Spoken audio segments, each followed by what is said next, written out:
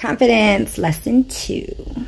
Okay, we are going to talk about something that stems off of the first discussion, the confidence 1 discussion.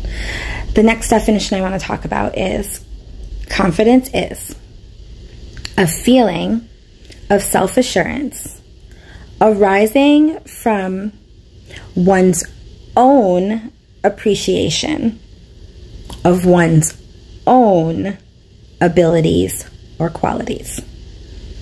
Let's talk about that for a minute. Notice that I put emphasis on one's own, okay?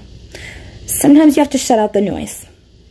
You have to shut out the doubters, the haters, the people that tell you who you are, how you are.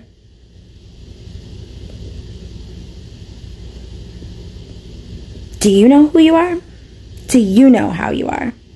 Do you know the quality of your worth? Do you know? What is it you know about yourself? If I had to prattle off a list of things about myself that I'm like, oh, you know what? Here we go. I've got self-assurance about a few things. I know that I'm a good cook. I can dance. I'm really good with people for some reason. It's like a natural gift of mine. Don't even have to work at it. I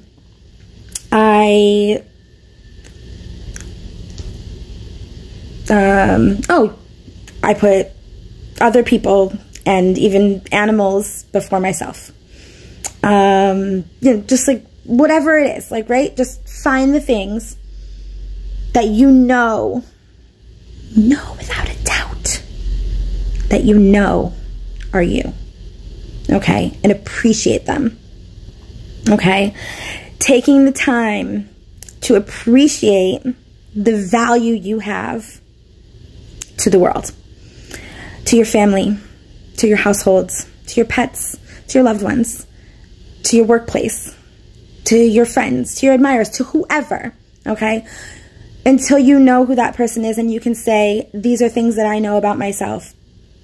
It makes it easy for people to get in here and ruffle that up. Screw it up for you. Mix it all up and you start to think, maybe what they're saying is also true. Don't let that doubt in.